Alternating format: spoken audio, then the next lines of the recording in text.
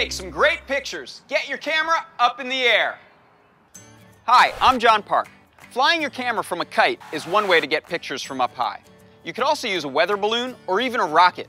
But for flexibility and simplicity, nothing beats a pole-mounted radio control camera. With your camera on a pole like this, you can take some amazing photos.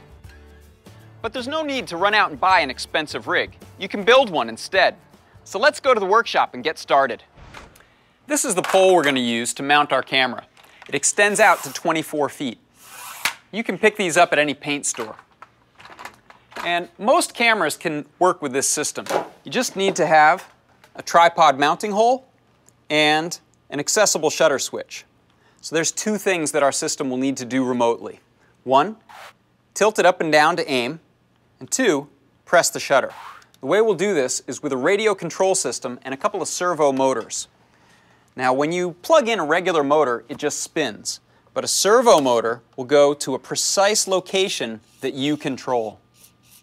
Okay, let's build it. I'll make the rig using 1" and 1/2 by 1" wood that I picked up at the hobby store. You could also use aluminum or plastic. I built two frames. One to attach to the pole, and the second one, I attach the camera. Now here's how it works. This inner frame will tilt up and down to aim. So the next thing I'll do is position my camera and servo inside the inner frame. First, I want to mark the tripod hole on my camera so I know where that is. Just take a little marker. Okay, next I'm going to place this in the frame, and this little servo is going to act as my robotic finger to press the shutter. So I want to line that up right at the center of the button. Okay, that looks good. So now I'm going to transfer that mark I made for the tripod onto the wood so I know where to drill. Looks good. It's time to go drill.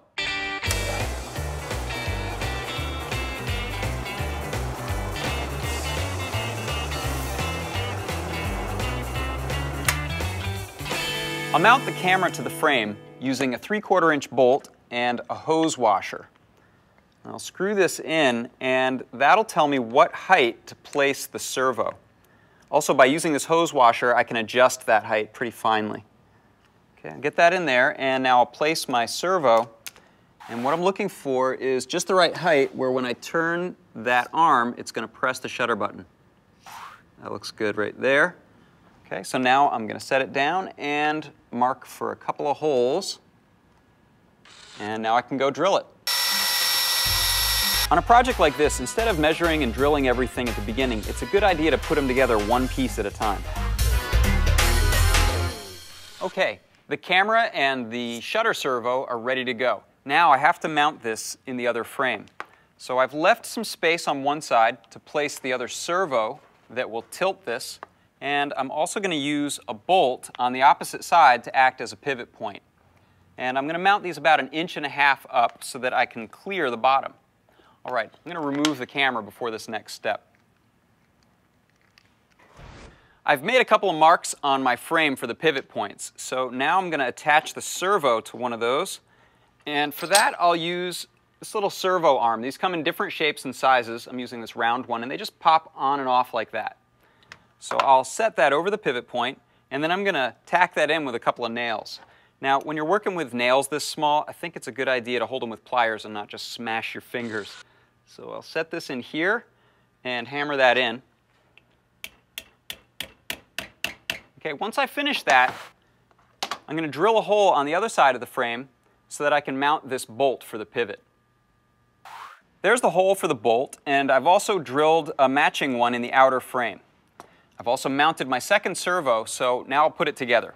First, I'm going to move my camera out of the way a little bit, and then line up the servo arm with the servo shaft and snap these together.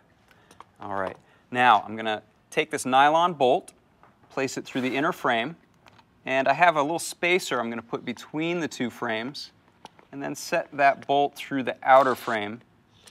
There we go, like that. And then screw on this wing nut, not too tight because you got to make sure it'll turn. Okay, now I'll place my camera straight, and this is how it's going to work. The last piece of hardware I attached is this bracket from a brush holder and that's what I'm going to use to thread onto the pole. Now, the way this works, this is the receiver that's going to receive a signal from my transmitter. And I've got the servos plugged into that, as well as a battery pack. I've attached these with cable ties to the frame. Now, you may have to play around a little bit with the channels that these servos are plugged into so that you know which joystick will control which action. Okay, this antenna wire here can just hang down, and now I'm ready to try it out. So I'm going to turn on the camera and test tilt. Looks good. And let me take a picture. Great, it works. Now, this kind of a setup is a perfect addition to any maker's toolbox. For about 150 bucks, you can pick up a transmitter, receiver, battery pack, and a couple of servo motors. So I'm going to attach it to the pole now. And then we'll be ready to take this to the zoo and try it out. You'll need an assistant to handle the pole, and also make sure there's no power lines in the vicinity. All right, Jake, let's angle it over here for the orangutans. Okay, let's see what we got. Oh, these are great.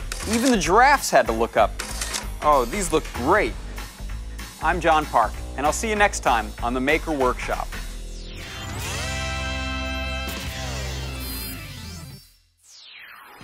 Major funding for MAKE is provided by Geek Squad,